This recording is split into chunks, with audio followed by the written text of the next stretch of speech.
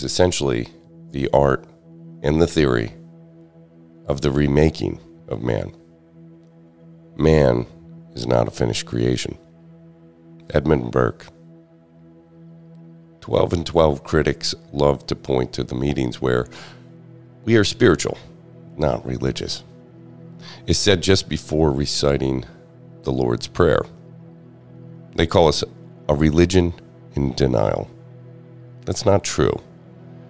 Yet, we see where they may find compelling arguments. We can be members without worshiping anything, or practicing or observing sacred rituals. Members who treat literature or meeting rituals as sacred and put human-crafted stuff on a pedestal. We should not put people on pedestals. The same is true for anything they write or do. We have what might be called a creed.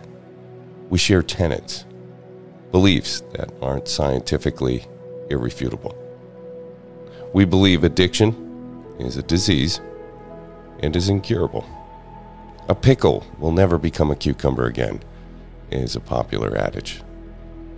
These are not scientifically agreed upon facts. Rather, they are dearly held beliefs.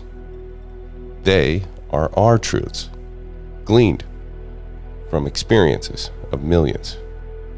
But from a strictly scientific point of view, they are anecdotal. And to tout them as fact would be quackery. How many of us know why we are addicts? Who could say with certainty what exactly has kept us clean and or sober?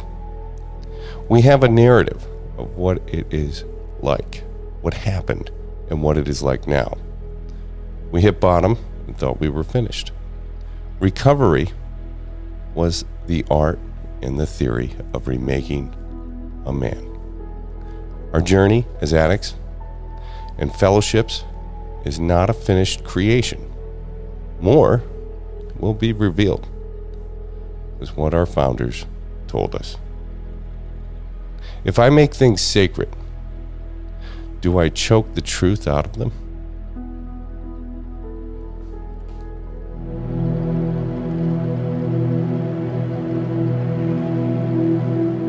Thanks for starting your day with Hammock readings, and we look forward to seeing you again tomorrow.